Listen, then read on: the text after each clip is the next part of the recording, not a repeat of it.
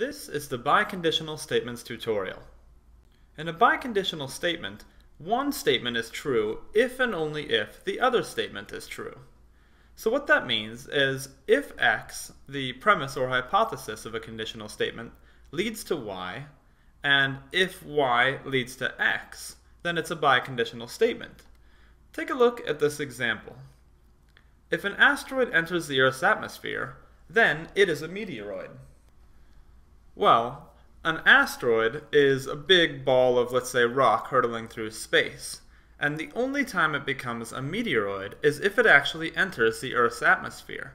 So you could rearrange it if you wanted. Right now it's arranged as premise leads to conclusion, but you could also rearrange it the other way and it would still be valid. You could begin with your conclusion.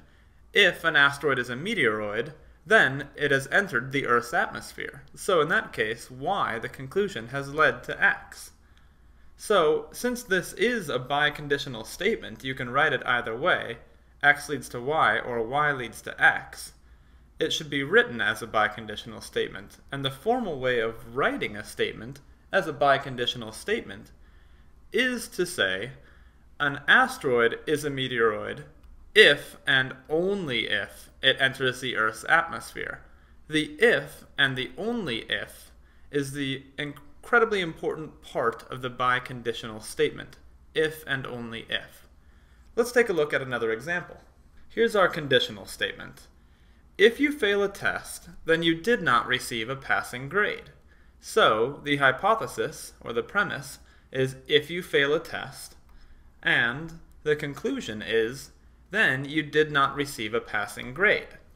However, you could write that the opposite way as well, the converse of this statement. If you did not receive a passing grade, then you failed the test. So, because you can write it as the regular conditional statement format as it is in right now, or in the converse, and it's true both ways, then it can be a biconditional statement. And you could write it as you fail a test if and only if you do not receive a passing grade. So remember the if and only if. Biconditional statements work when the hypothesis leads to the conclusion, and if you rearranged it, the conclusion would still lead to the hypothesis. Both ways would have to be true for a typical conditional statement to be a biconditional statement.